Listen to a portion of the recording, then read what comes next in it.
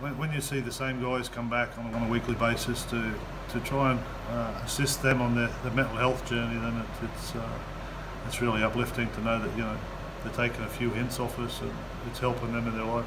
So yeah, really proud of it. And the numbers are up each week, and you're speaking to a full room of people, some new faces as well. How good is that for you to see a lot of new people getting involved, and of course people returning as well?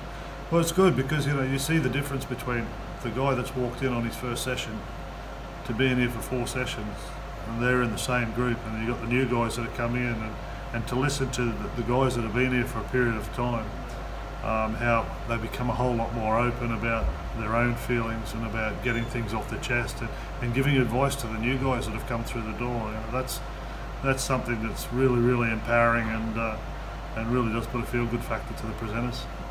And obviously there's a 10-week programme with a fixture each week that's set out, and even though you run by that fixture list, is each session different than the last one?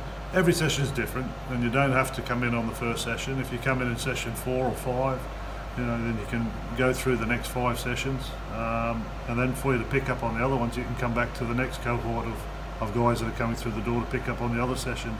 And it's like what it says on the box. It's a drop-in centre for anyone that's got any issues going on with their mental health, you know, whether it be anxiety, whether it be stress, whether it be depression, whether it be, you know, suicidal thoughts, you know, all these things that guys that are in that room have gone through or are going through, and you've got presenters also that had their own journey with depression that are in there as well. So, you know, they're all in the same park, as they say, and all on the same page, and all trying to get back to a better, healthy lifestyle.